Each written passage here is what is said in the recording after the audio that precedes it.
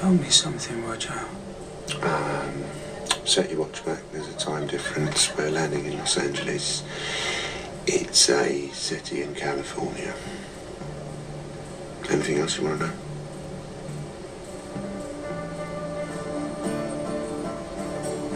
You're right, Brian. You're on edge. Want a Valium? Lou? Come.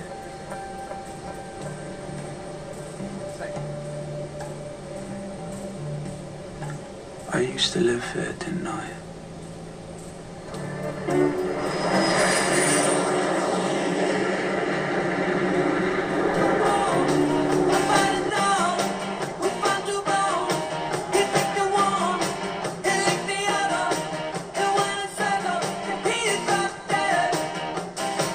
The virus's unknown origin and seeming selectivity is creating fear.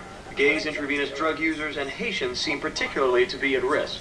The virus reacts almost like a contagious form of cancer. I'm trying to stay positive. I think in my situation it's very important.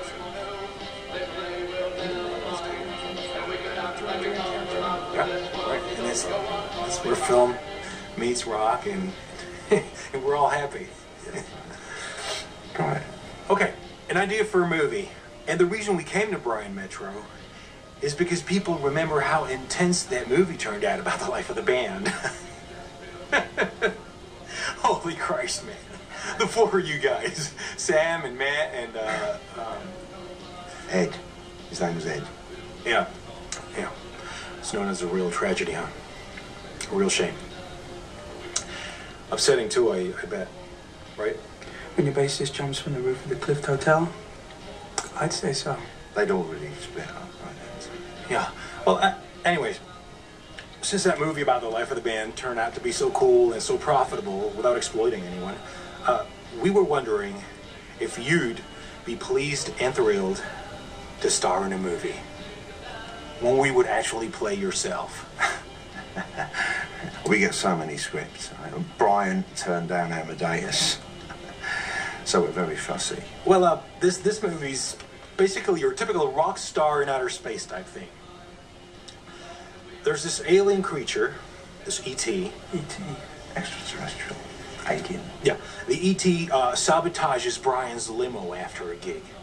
And there's a big fiery chase, and somehow, we haven't quite got that nailed yet. You all end up in a planet where Brian falls in love with a princess.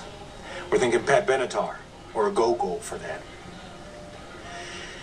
In order to escape the planet, you have to play in this big concert for the Emperor, who's basically this giant tomato.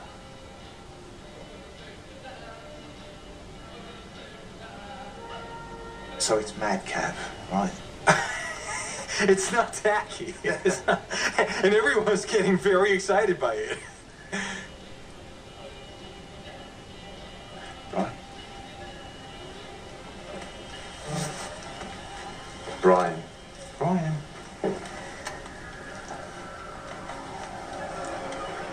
Thank you so much for coming.